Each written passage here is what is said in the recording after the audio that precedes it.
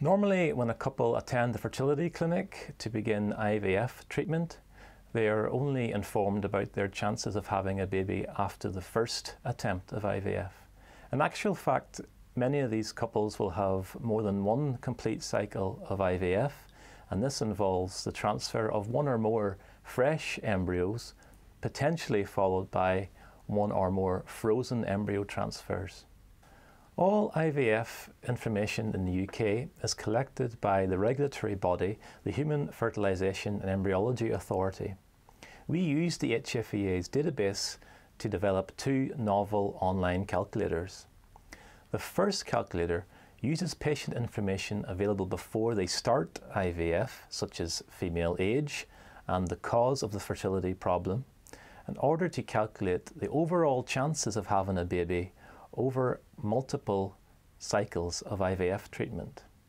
The second calculator updates these predictions using information available from the first treatment attempt, such as the number of eggs that were collected and the number of embryos that were transferred.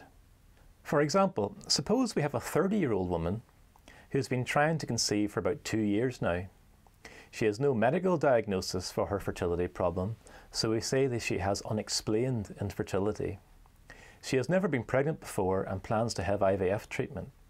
Her chances of having a baby over one complete cycle of IVF is 46%, and over 3 cycles is 79%. She decides then to undergo treatment, has 5 eggs collected in her first cycle, and only 1 embryo develops from these 5 eggs. This embryo is then transferred when it is 3 days old. Her chances then change to 28% over 1 complete cycle and 56% over 3 complete cycles.